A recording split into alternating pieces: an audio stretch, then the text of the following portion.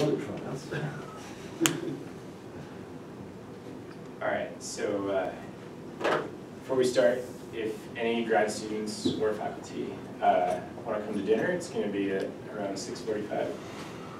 Location to be determined, but let me know during the break. And then it's my pleasure to introduce Nicolas Addington from University of Oregon. We're talking about curves of unequal degree. Complete intersections of unequal degree. Right? Was that my title? Okay, so I've been told to start by talking to grad students for as long as possible. So inauspicious. So we might have the old dead pin problem. Oh, so the middle ones are the new ones. So I want to start by just talking about matrix factorizations.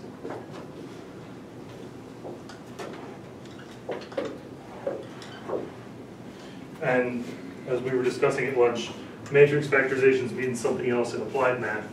But in algebraic geometry, it goes back to Eisenbud. And the idea is this: if I take a polynomial like xy minus zw, this is irreducible. And see a joint in this ring.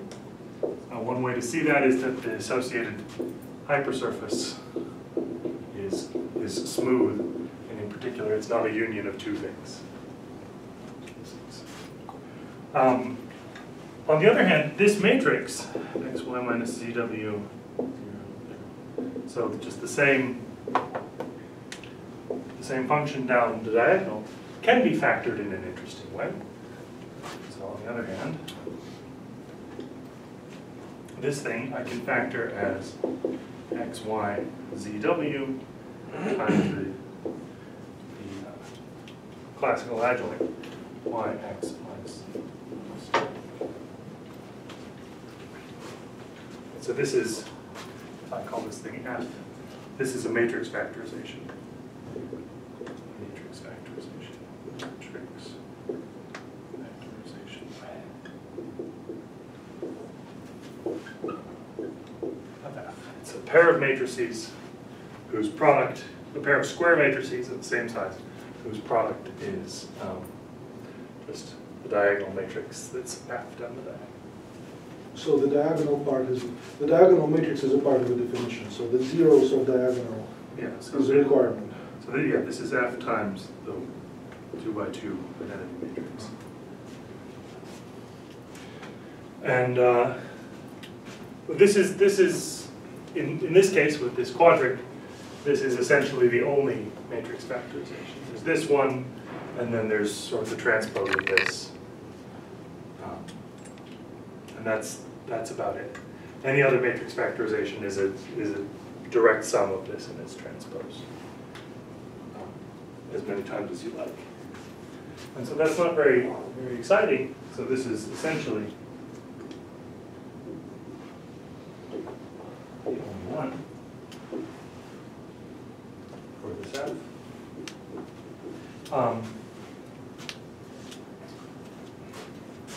But for polynomials of higher degree, your matrix factorizations can move.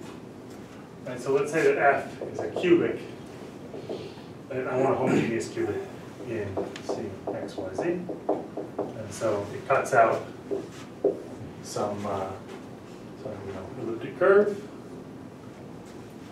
So here's the set where f is 0 in P2.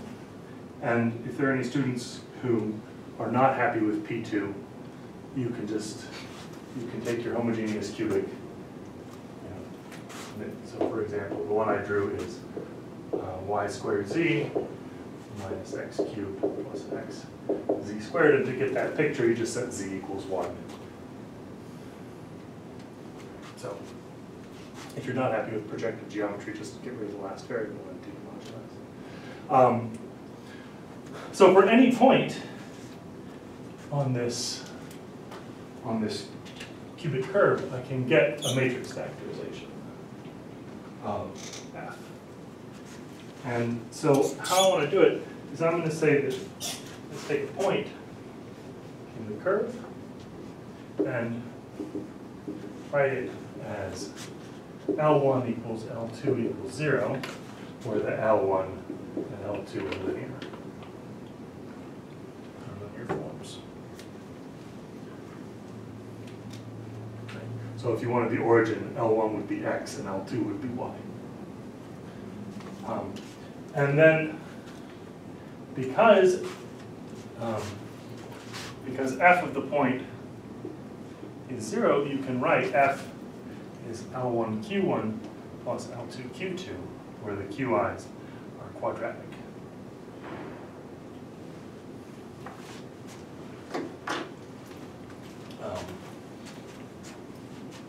And then the matrix factorization is going to be F0, 0, F is L1 Q1 minus L2 Q2 times classical adjoint. I haven't done that one. Okay. So maybe in this example, if my point is 0, 0, 0, 0, 1, then my L1 is X, L2 is Y, Q1 then I guess should probably be Z squared minus X squared, and Q2 should be Y squared. But the point is, so first of all, I made a bunch of choices, right? I chose my linear form. After choosing my point, I chose my linear forms and my quadratic forms. And first I want to claim, I'm not going to prove it, that if I had made those choices differently, I would come out with an equivalence matrix factorization. Right, so if I call these maybe M and N, and then my, if I turn M into AM, B inverse, and N into B, N, A inverse, that's not really different. Right, that's sort of a boring transformation. But if I move the point, then I really get something different. So if I make these choices differently, if I choose L and Q differently, I get an equivalent matrix factorization. But if I move the point, I don't.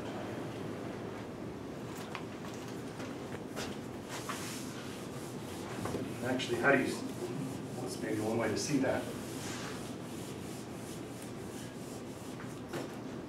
Maybe I'll write it, move the point.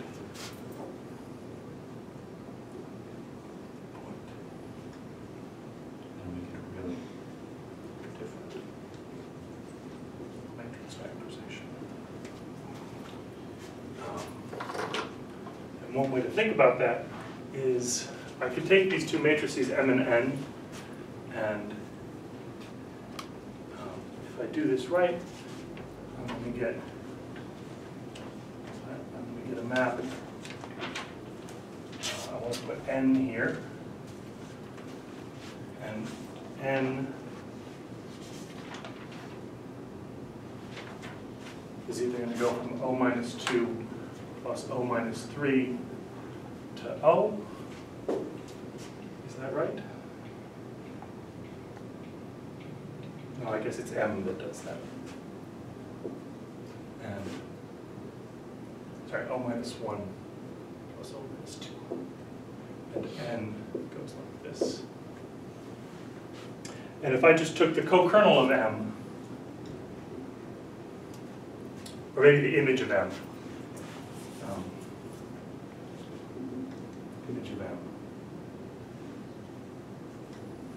is the line bundle.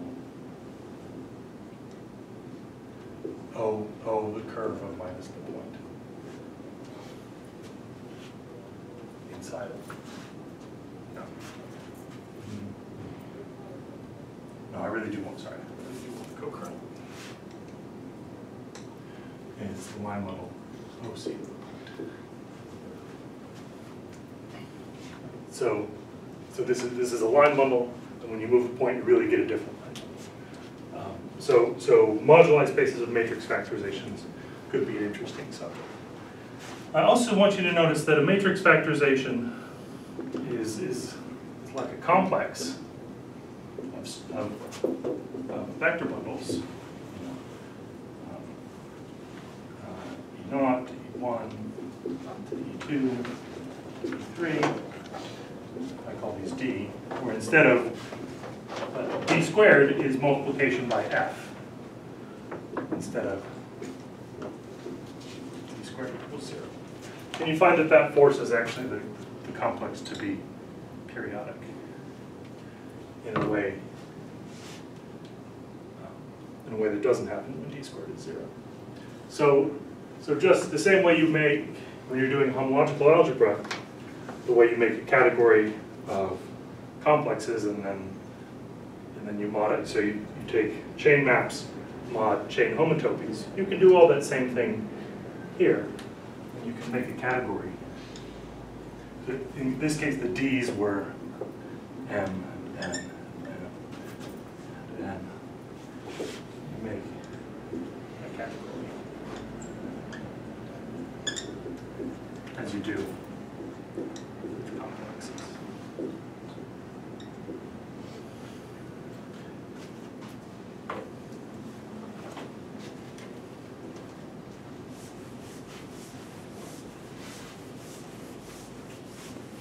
How's that M?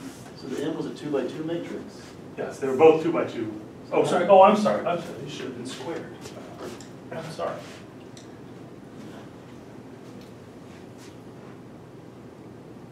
Thank you.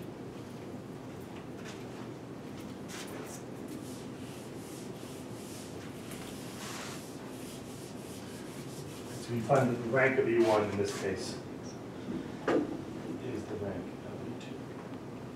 And there's a business about, I was working with homogeneous polynomials and everything sort of worked nicely homogeneously, that you get something called graded matrix factorizations if you keep that hygiene correct. And I don't want to dwell on that, but in everything that I state, for those who know, I'm talking about graded matrix factorizations. All my homogeneous hygiene is clean.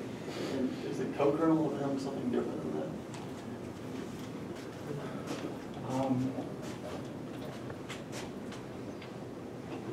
Let's see. So the thing is ranked, drops rank along the cubic. Sorry, maybe, yeah, the thing, exactly.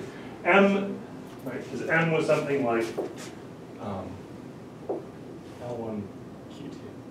L1 Q2 minus Q1. L1 Minus L2. Thank you. So indeed, as you say, the determinant of this matrix is exactly F. So the matrix is full rank away from it, right? So here's P2,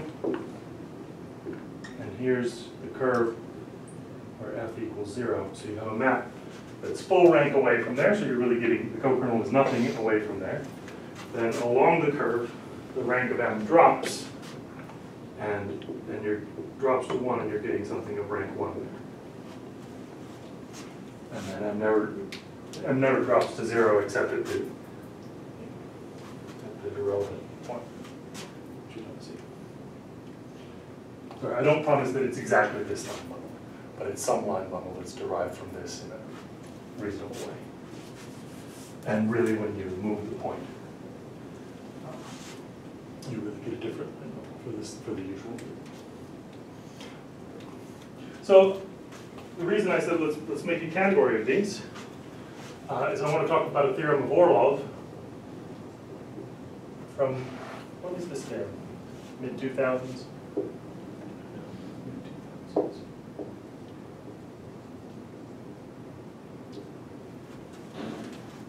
You know, there's everything from before you got your PhD happened at the same time.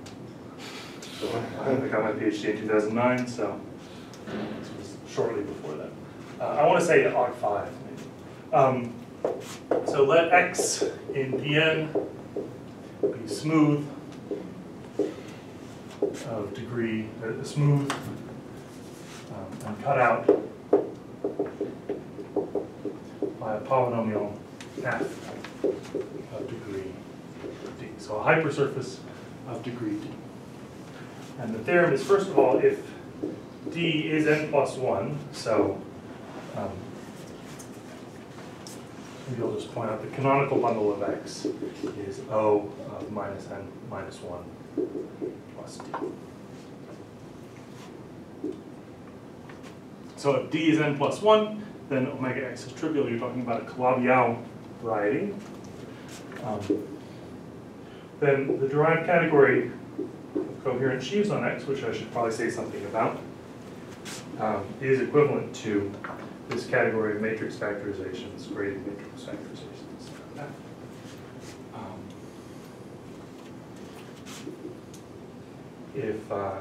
So I'll explain.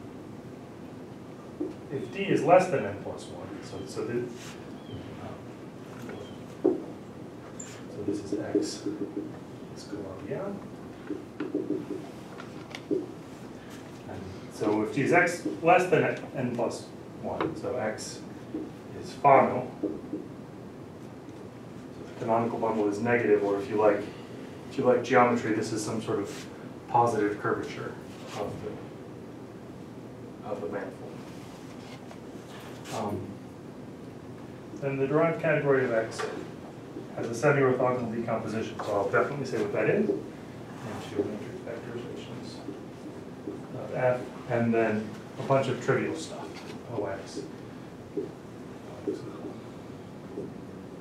then OX of, what's the base thing I can put here? N minus D.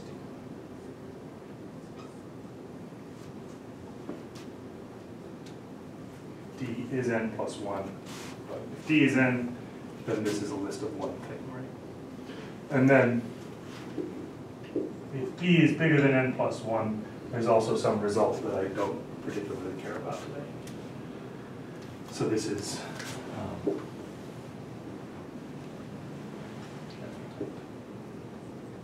so Mark, guide me. How much should I say about the derived category right now? I think there are people who have not seen it. I have no idea what it is. Okay. So the derived category, I won't write, I'll just say. The derived category starts life in the 60s and 70s as a bookkeeping device for homological algebra. So, you know, in homological algebra, you're always taking the resolution of your module or your sheaf or whatever by a complex of projectives or injectives or flats or whatever, factor bundles. So the objects of the derived category are complexes, sequences of, or complexes of sheaves, or if you're doing rings, then you should take complexes of modules. And the maps are such that the sheaf that you like becomes isomorphic to all its resolutions by injectives or whatever, factor bundles. And so it, as I say, it's a bookkeeping device for homological algebra that takes care of all that. Changing, you know, sometimes you want to apply this functor and then that functor and you have to change your resolution, so it takes care of all that. But then in the 80s and 90s, due to work of Orlov, Bondel and Orlov, Mukai before them, we find out that the derived category has geometric content. So I should say the derived category contains the category of sheaves and a little bit more. So maybe I want to say that dV of x has a cohomological flavor. So whatever formulas you have for the cohomology of a projective bundle or the cohomology of a blow-up along a smooth center, you can refine those, or you can at least prove formally similar looking statements about the derived category. When you blow up, it changes in the same way that the cohomology does. And moreover, when you see the cohomology of one variety sitting inside the cohomology of another variety in a nice way, and we'll see an example of that, then you should try to refine that to find the derived category of this variety sitting embedded in the derived category of that variety. And so, this notation, by the way, you notice if I take n is 2 and d is 3, then that's saying the derived category of sheaves on my elliptic curve is equivalent to that category of matrix factorizations. And I showed you some example of that where I took a line bundle on the curve and turned it into a matrix factorization. You can do that systematically for any sheaf on your curve, not just line bundles of a certain degree. So next I should explain what this notation means.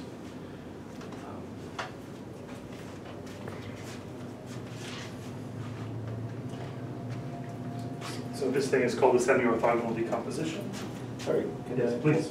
Well, can I keep you on the not writing, and just discussing in a friendly way? So these isomorphisms are in general like, how explicit are they? I'm going to do something very explicit in a minute. But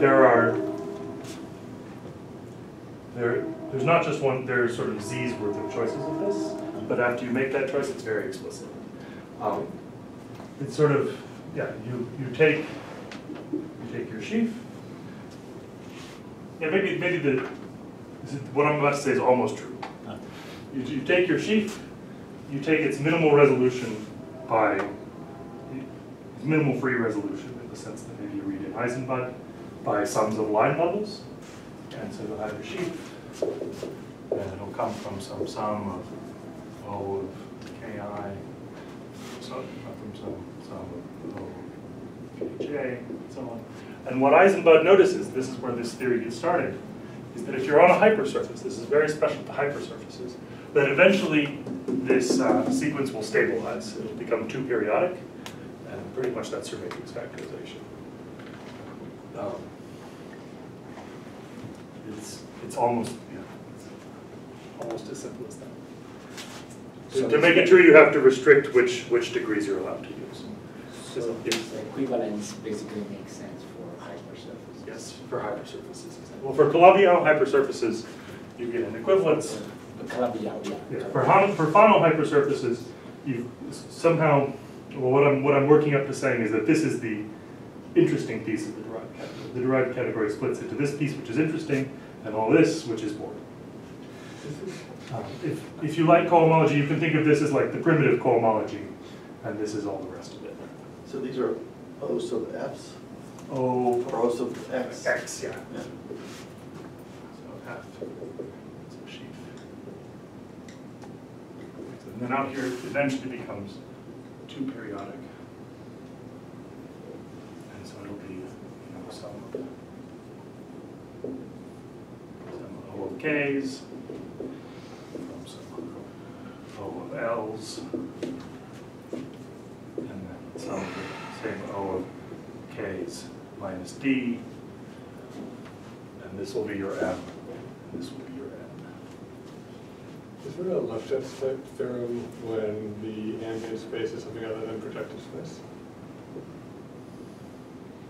Yeah, that's the whole subject of homological projective duality. No wonder I don't know the answer to that. But so the derived category of Pn is really simple. It's generated by n plus 1 line bundles in a really boring way. Great. And when you start chopping it with hypersurfaces, then you sort of keep as much of the boring stuff as you can, and then you get a new interesting piece, which is like the primitive cohomology. Kuznetsov has this whole theory of if you have any space with, he calls it a Lefschetz semi-orthogonal decomposition of Lefschetz type, where you have it, you can break it into pieces, where sort of you have the first one and then the second one is the twist of the first one. It's painful to state precisely, but sort of what kind of decomposition you need on your ambient variety, so that when you slice it with hypersurfaces, you get sort of a few copies of the boring stuff and then something new, and on and on. Excellent. Yeah. So for the students, if that didn't mean anything to you, it's because I didn't say anything. But the words, if you want to go Google, are homological.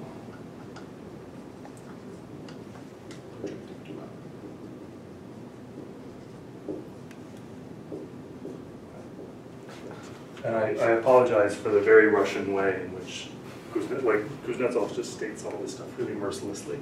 He has all this beautiful motivation, which he doesn't tell you until 5 or 10 years after your PhD. Okay. I wanted to explain about this semi-orthogonal decomposition.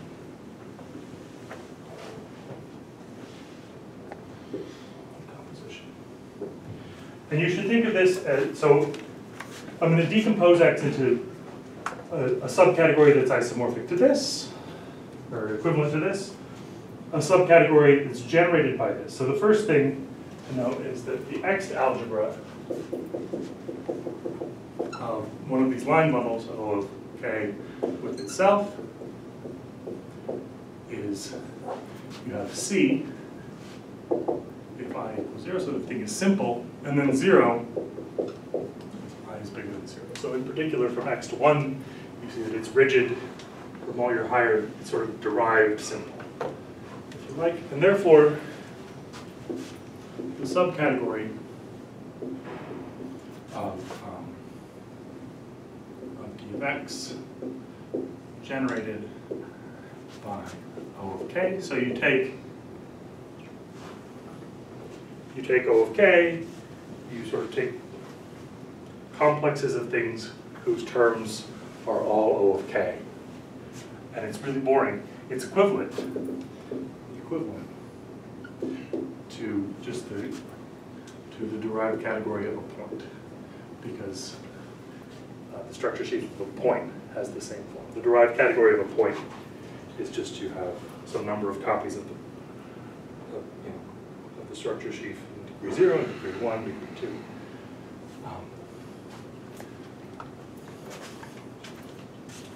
Right, so you have, okay, so that's the first part, that this embeds fully faithfully, that these generate a copy, each one of these generates a different copy of the derived category of a point. And the next is that there are no HOMs or X's from left to right, no, from right to left, So that's what the semi-orthogonal means. You can't ask for no HOMs in either direction, or your variety would be disconnected. So you should think of it like a German, a composition series for a group. Right? You split it into a chain of subgroups, where the quotients are things that you understand really well. And in this case, you have this, and then what's generated by these two, and generated by these three, and so on. At each point, the quotient is either this interesting piece or the derived category of a point many times. You should think of it as something interesting extended by something more. And so then also, parabolic forward technique, so also these objects generate. And this idea of a semi-orthogonal decomposition sounds very dry, but it was Bodel and Orlov brought it up, and the idea is that whenever you can find such a thing, it's very special, and it suggests it should have some geometric meaning.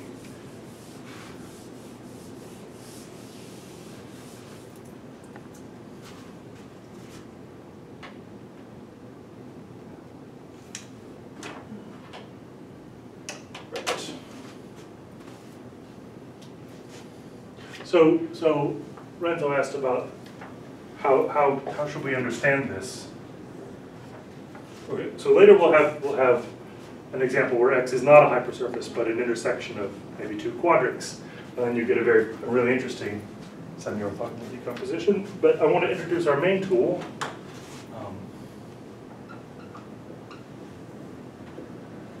which is sometimes it's called the gauge linear signal model, but in math we should call it variation of GIT quotients.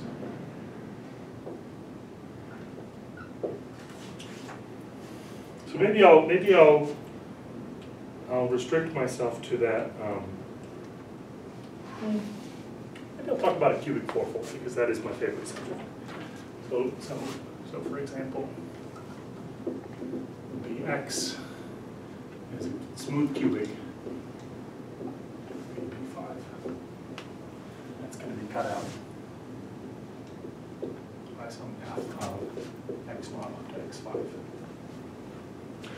But you'll see I've just picked degree 3 and D equals 3 and N equals 5 just to bring things down to earth. It'll be clear how everything works otherwise. So I'm going to let C star act on C7 with the following coordinates. One of them is P, and then the others are x0 to x5. I'm going to let it act with the following weights. Weights -3, 1, up to 1. So this is a nice GIT problem. And if you don't know anything about GIT, you don't need to, except that what we're going to do is we're going to delete some subset of this so that we get a nice quotient. So if we delete the locus where x0 up to x5 are all 0, and then the quotient, so you can see that the quotient maps to, right, if I didn't have p there, I would just get out p5. So the quotient maps to p5, and you can see that it's a line bundle over it. Right? If I fix, if I have a point here, and I use my C star action to kill off rescaling of the x's, then p can do whatever it likes. So it's a line bundle over p5. In fact, you won't be surprised to hear that it's O p5 -3.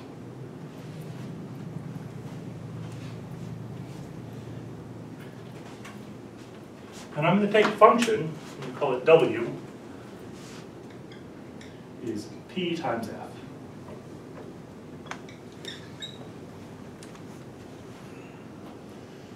And this function, this is a C star invariant function.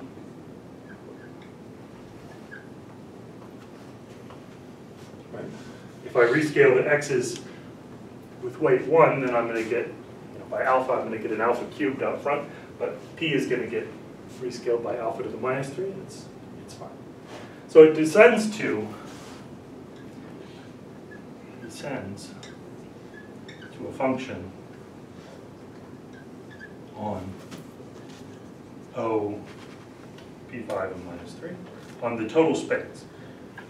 Right? Maybe you're not used to thinking of line bundles as spaces, but you can have a function on there. And it's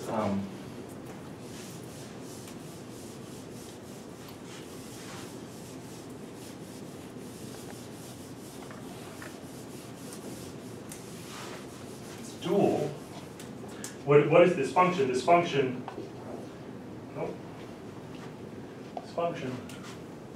it corresponds to the section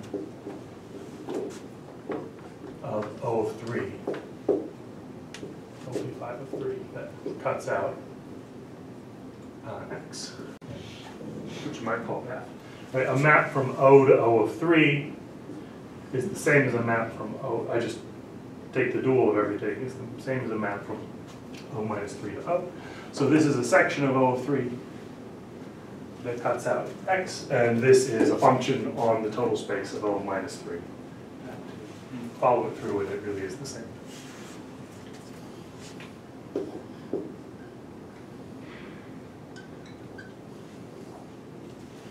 And what is it?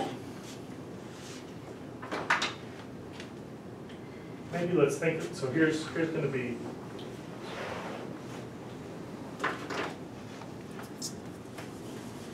that green one and that black one in the middle there. These are winners. These are definitely new. So here's P3. Here's the total space of O -3. And I want to think about the locus where W is 0.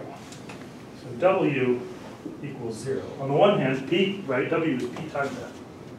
So either P is 0, or F is 0. And the locus where P and F are both 0. So P is acting like the coordinate of the fibers. And of course, the thing isn't a trivial line bundle, so that doesn't quite make sense. But It's some homogeneous coordinate of the fibers. So the locus where P and F are both 0, this is X. And so you have like some, there's X. Your P3 is a P5. P5, thank you. Maybe the notes it's P3. Thank you. Right, so, in particular, I want you to notice that the critical locus of W, where the derivative of W vanishes, is exactly X. And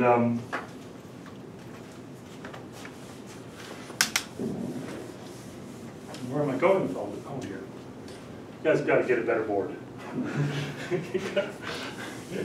Killing me. So, watched my board. So the matrix factorizations on this space, total space of O minus 3, with respect to this W, is in a really easy way equivalent to the derived category of X.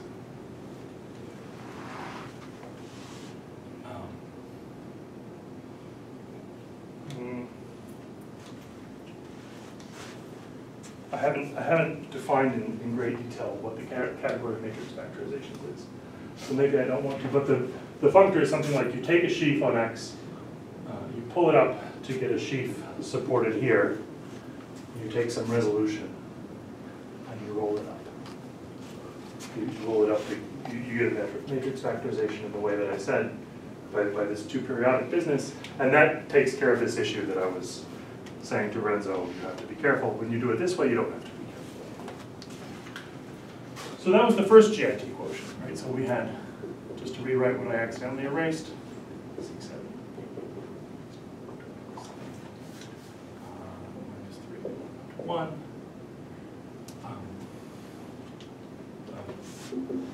This is unnatural.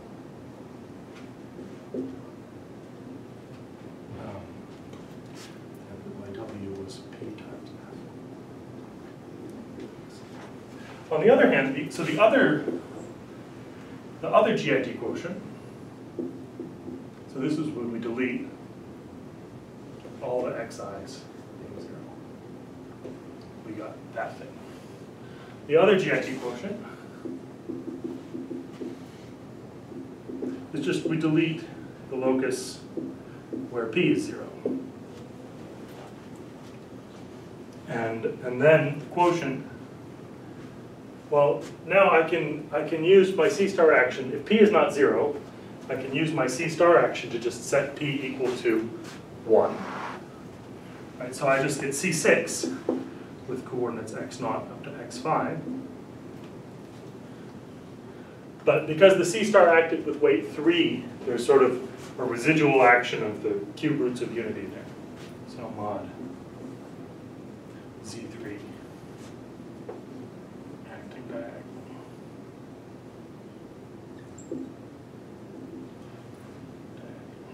And matrix factorizations of this C6 mod Z3 of the same W. Remember, now if I set x equal to, if I set P equal to 1, then W is really just F. This is Orlov's graded matrix factorizations, which I didn't define, but this is the best definition of them is you take, you can define matrix factorizations on any space with any superpotential, and this is the one that gives you Orlov's thing, and that's the one that gives you the good old derived category. And the point is, if these weights add up to 0, then by some change of GIT results that are very popular these days, you get an equivalence. If they add up to a positive number, you get an injection this way. And if they add up to a negative number, you get an injection, or an embedding that way. And then what's left is boring. So, variation of GIT results given equivalence if the sum of the weights are 0 and an embedding one way or the other if the sum of the weights is not 0. So I bring up this GIT picture because I want to go for the intersection of more than one hypersurface. Maybe I should give some more examples. Should I take my break at 10 till, 5 till on the hour? It's up to you. Whatever I feel like it. When there's a good spot. Not much beyond the hour. No, no indeed. So for example, the derived category of a cubic fourfold is this category of examples. Is this category of matrix factorizations, right? The sort of the Orlov one, not the big one. And then 3 line bundles. And this thing, maybe I should say that, so this wants to be the derived category of a K3 surface. Why? Because it has the same Serre duality, takes the same form here and here. So xi between A and B is x2 minus I between B and A dual. And has the same Hochschild homology and cohomology. So that's some version of homology and cohomology that's appropriate to this derived category setting. I said that derived categories are a bit like a cohomology theory. Maybe I'll just tell you the Hodge diamond of this cubic is looking like this. And it looks very much like you have the Hodge diamond of a K3 surface, and then 3 more bits. And then there's a whole fun theory of when sometimes this thing actually is the derived category of the K3 surface, and then the cubic always turns out to be rational, and there are conjectures due to Kuznetsov that this should be if and only if. So there's a lot of fun to be had there. When there is an actual K3 there, when there is an actual K3, is there a correspondence that explains this? Yeah, so like this a correspondence in a Gießen map which puts the cohomology of the K3 in there in that way, or? Yeah, so it's true that what we were talking about before, this cohomology of the K3 appears in this Hodge structure if and only, well, almost if and only if this appears in there. One direction is true, and the other direction is true on a dense open subset of the moduli space, which is probably the whole thing. This is a paper of mine with Richard Thomas that sort of Hodge theory controls the derived category in this case. If I just took a quadric, quadric 2n-fold, this is this category of matrix factorizations, and then a bunch of line bundles. I don't promise that I'm going to be, I think it's O of 2n, but I don't swear that I've got that number right. This thing is just equivalent to the derived category of 2 points. Because I said there were basically only 2 matrix factorizations. The one I wrote, well, I wrote that down for a surface, but you can write one down in higher dimensions too. The one I wrote and its transpose. And the cohomology looks like a bunch of 1s, and then a 2 in the middle, and then a bunch of 1s. And the numbers really work out.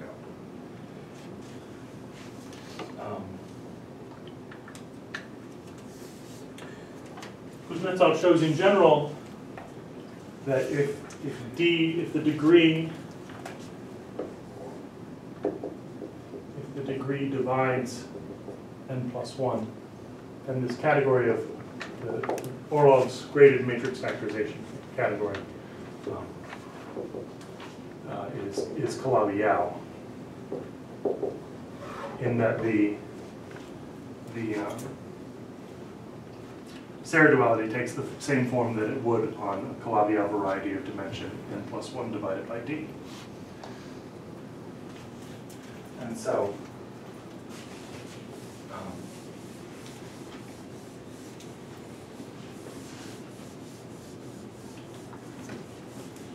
but unfortunately, these are actually the only two examples where you can really get geometry in the strictest sense out of this category. Another example, I'll do one more example before I go on to talking about intersections of two things.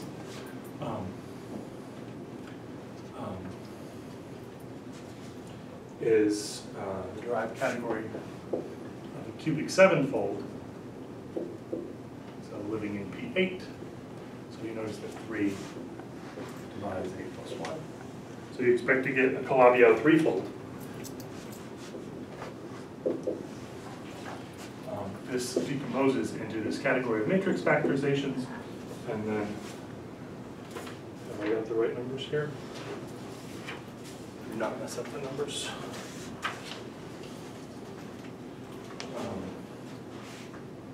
And then O up to O5. And the Hodge diamond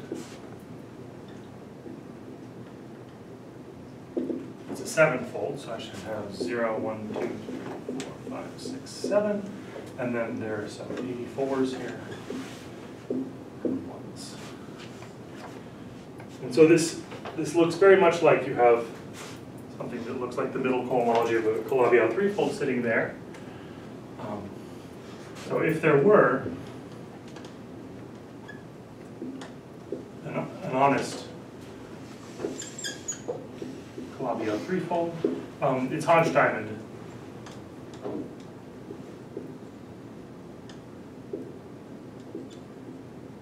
would be the following thing. So I need to delete 6 of these 1s.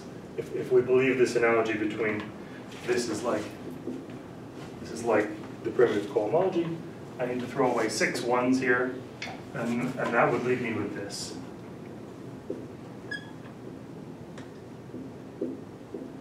So I would have some Calabi-Yau 3-fold with Picard rank 0, which is not very geometric, but it's fun to consider nonetheless.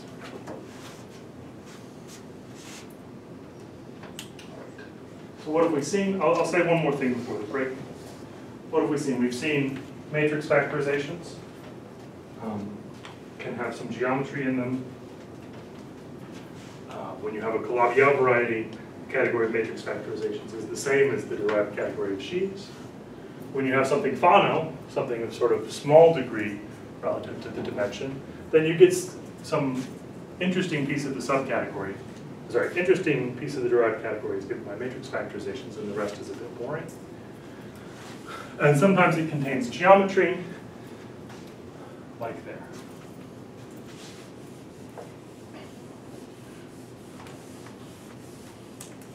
So the very best example of that story, where you decompose the category and there's some geometry, is not a hypersurface. It's an intersection of two quadrics, and so I guess maybe we're into section 2, which is complete intersections.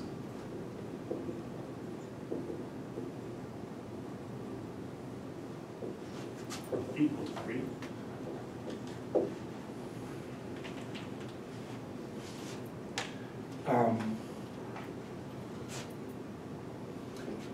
And this, you could do this in any odd dimensional space. So this example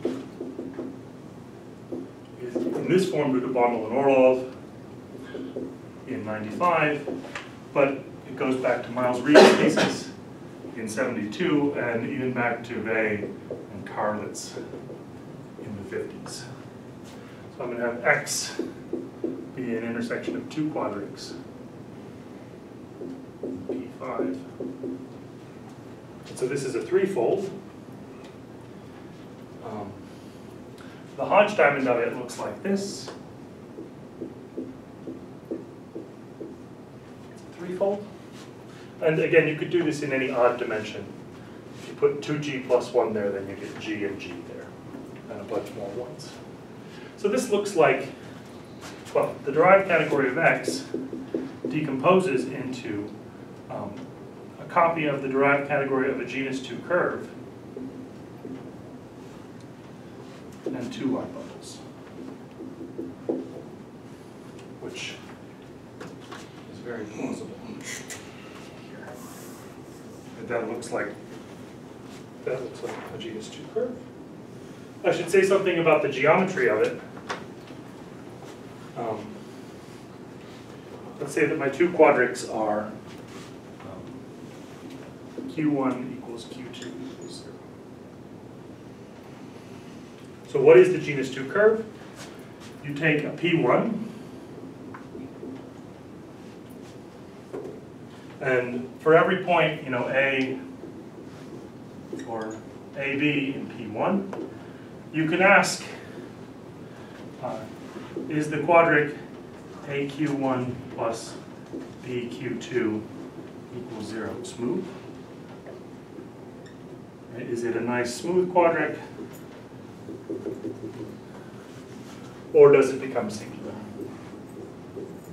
And it's going to become singular if X was smooth, then these singularities are going to occur at exactly 6 points.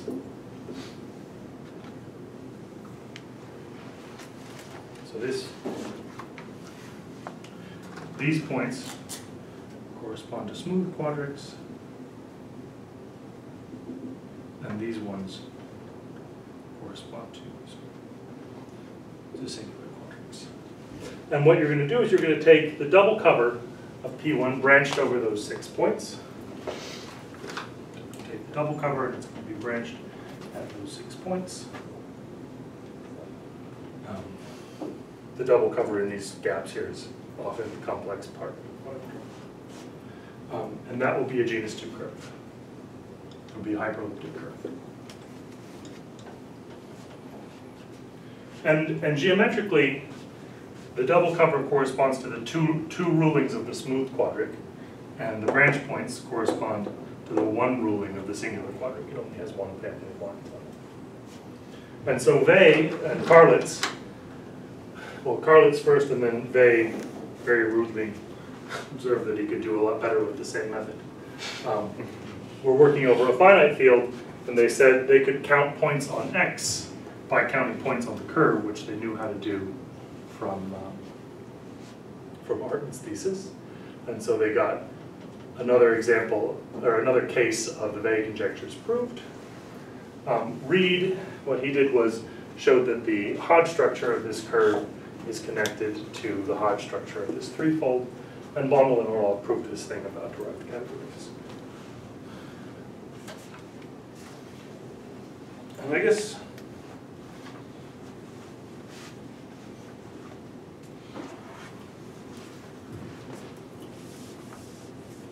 maybe after the break, I'll explain how you can draw that same change of GIT picture that I drew a minute ago. You can set it up for this example, and you can see this double cover of P1 as sort of a family of those Orlov, C6 mod Z2 would be the thing that appeared for Orlov's matrix factorization of a quadric in P5. So we'll get a bundle of these over this line from some very natural geometric construction that will tell you about the 2 points, because I said that matrix factorizations of your quadric here gave you 2 points if the quadric was smooth. And we'll play that whole game, and then we'll go on to think about more examples of complete intersections of things of the same degree and